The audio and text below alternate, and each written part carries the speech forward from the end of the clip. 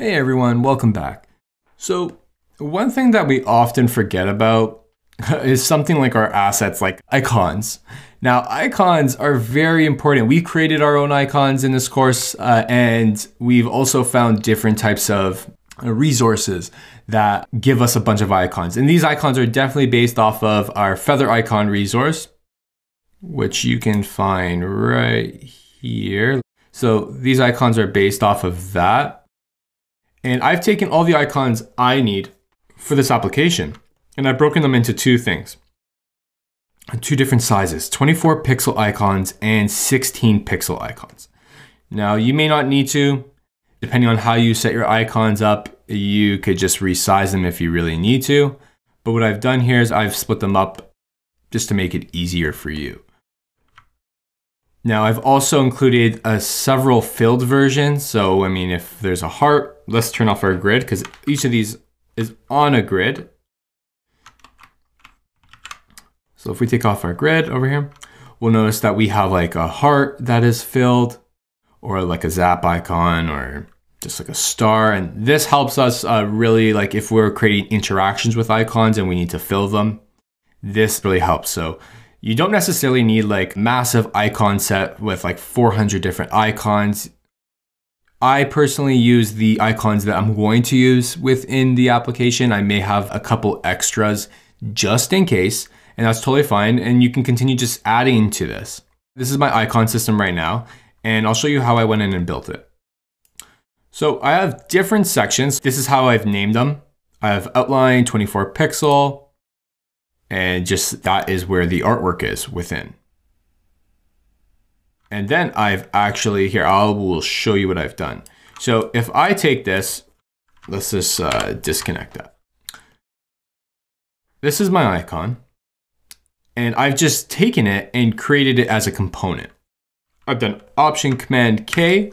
I've named it whatever I want to name it. So I've been using this naming convention for my icons just to split them up between 24 pixels and 16 pixels.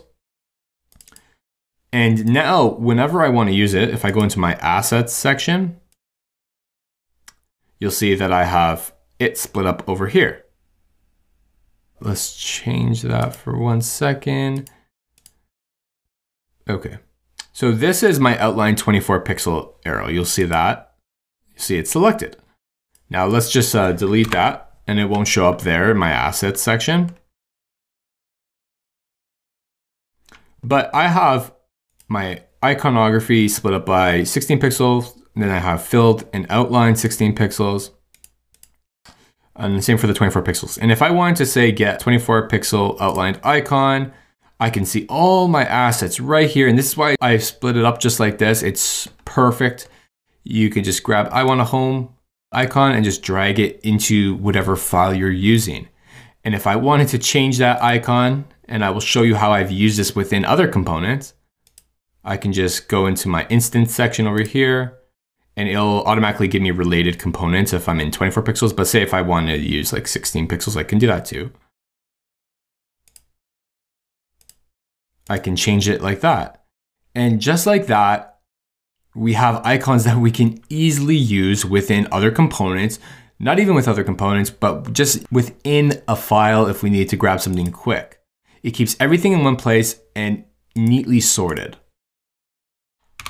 So these are the icons I've decided to go with. As you can tell, they're more rounded, more playful, kind of like how our logo is for Habitual and just how the overall app kind of tone is. And I've done the exact same for the smaller versions. As you can tell that they are a little bit more chunkier, but when you start shrinking your icons, you need them to be a little bit more thicker so people can really understand them and understand what they are. We don't have them as thin as we do at 24 pixels. So just another thing to think about. But that is how I've decided to incorporate iconography into my design system.